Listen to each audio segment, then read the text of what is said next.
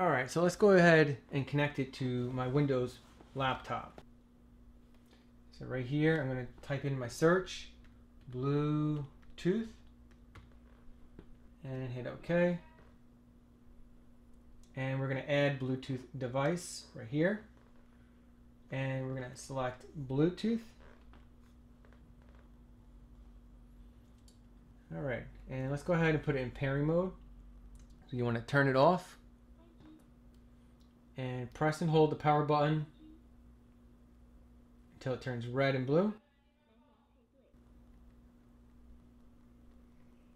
There it is on the bottom. Select that, and now it is connecting. And it's connected.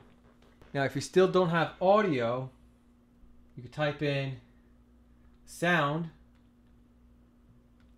right here and hit select and choose your output. And I'm going to choose headphones right here.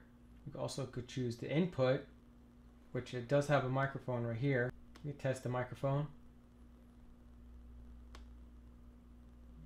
Testing, testing, 1, 2, testing, testing, 1, 2. There, it is picking it up right now.